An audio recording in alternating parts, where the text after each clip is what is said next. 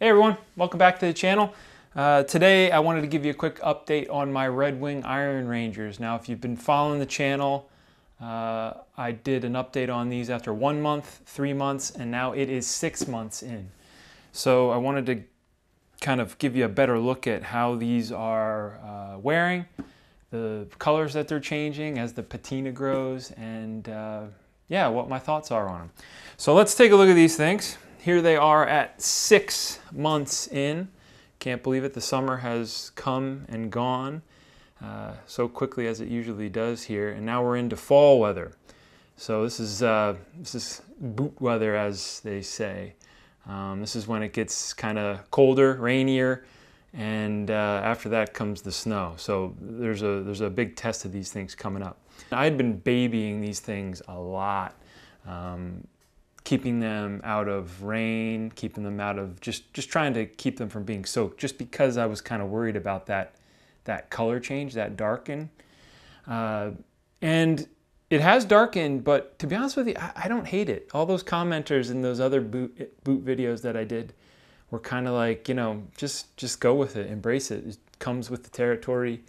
It's part of owning these things. It's part of just the normal wear process. So I soaked them, I wore them in the rain a couple times, and like I said, it has changed the color, but I don't hate it.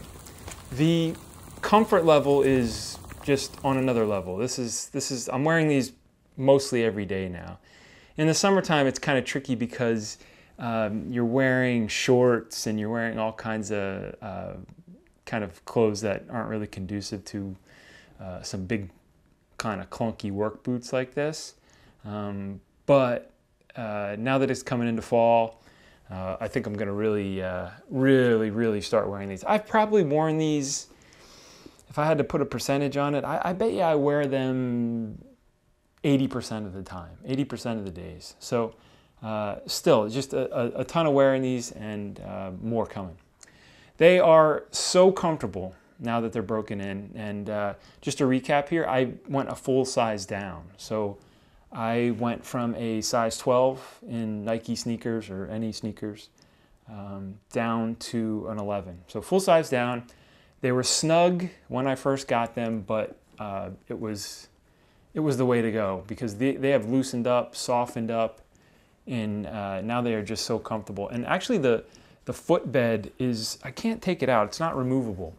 But it is so, when you put your hand in there, you can feel every toe, the ball of your foot.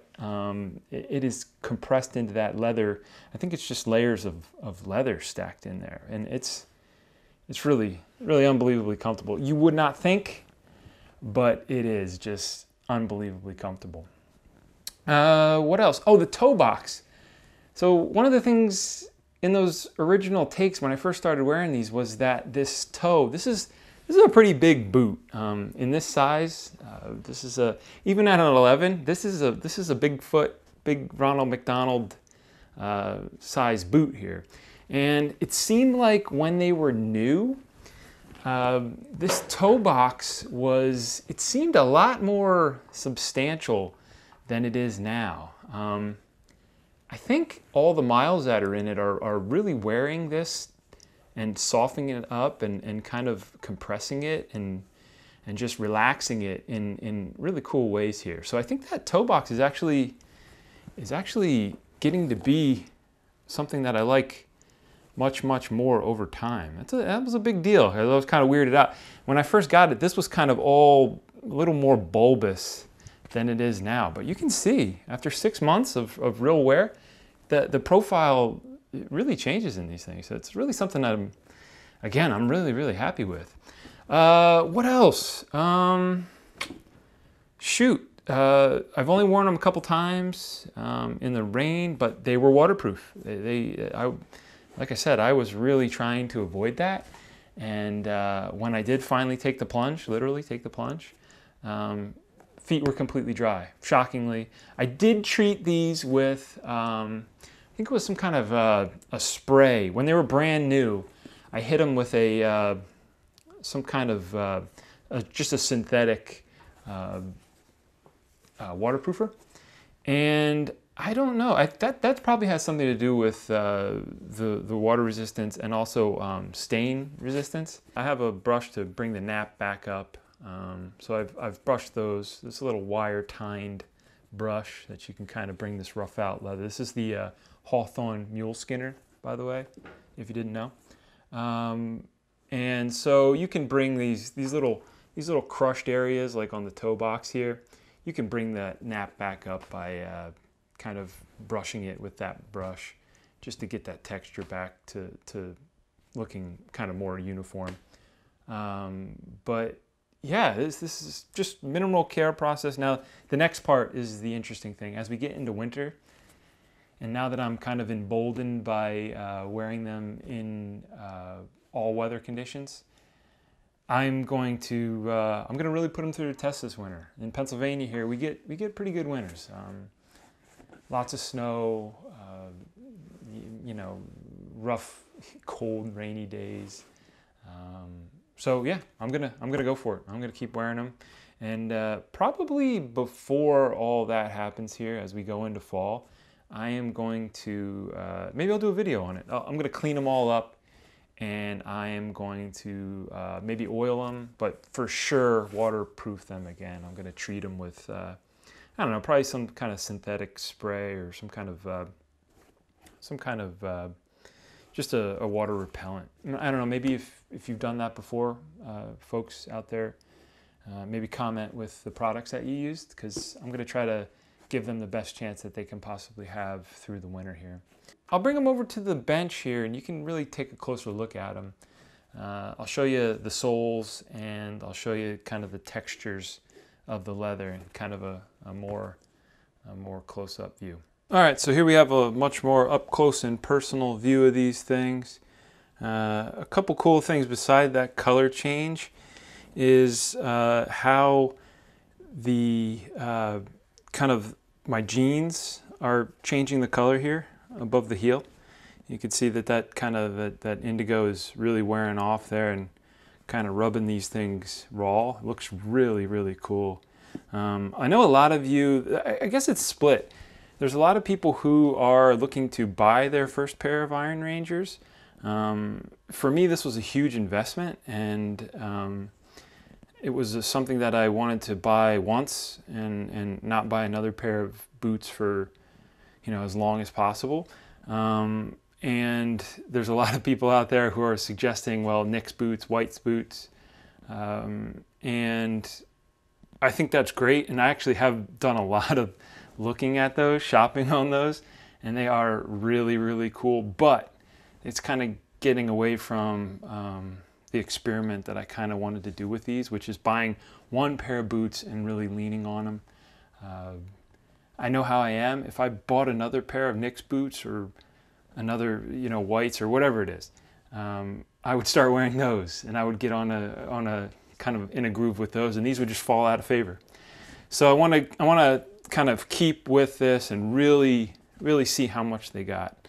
Yeah, as far as kind of hacks, one of the commenters had just said, you know, reminded me that the speed laces, now I don't know if any of you guys out there do this, but I'm a person who takes off my boots when I go into any house, kind of what I was told as a kid, and I kind of have followed it into adulthood here. So it's kind of a task to kick these off your feet, but commenters said, well, you don't have to untie them. You just use your speed laces here and kind of undo them, and then you get your foot out of there. And then when you're back in, when you slide them back in, no problem, and then you lace them back up, you know, kind of like so. Now it takes a little bit of time, and over 4 or 5 days you kind of have to you'll have to retighten them. But that is a really quick thing, and definitely I use it. I use it a lot. I use it almost every single day. The soles, although they're kind of dirty here, are looking pretty good. There is a lot of wear on the heels. Kind of, this is where my heel strike must be here. There is a ridge around, there was a kind of a molded ridge around this whole thing. You can see some remnants of it coming down the side here, and it's completely gone. Yeah, it is wearing, but fairly uniformly, and yeah, it's got a long way to go. Now that I'm looking at them here, I can see, is that a rock in there?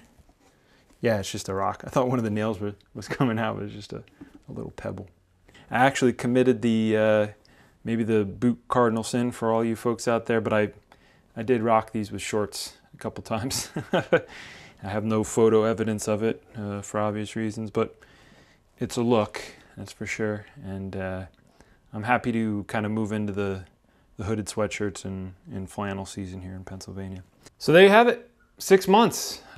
Stay tuned. Maybe give me some suggestions down in the comments there as to how best to waterproof these things. I don't know, maybe you have a product suggestion or technique to really get these things through the winter looking good and lasting many, many beyond just this one. So thank you for watching. I really appreciate it. Thanks for your interest in these things. If you are considering the Iron Rangers, I can't complain. It was a big investment for me. It was more than I've spent for a pair of shoes in my whole life. Probably twice the amount I've ever spent on shoes in my entire life. So it was a big, big deal at the time. I watched a lot of videos just like this one, and hopefully it helps you. So thank you, and see you next update.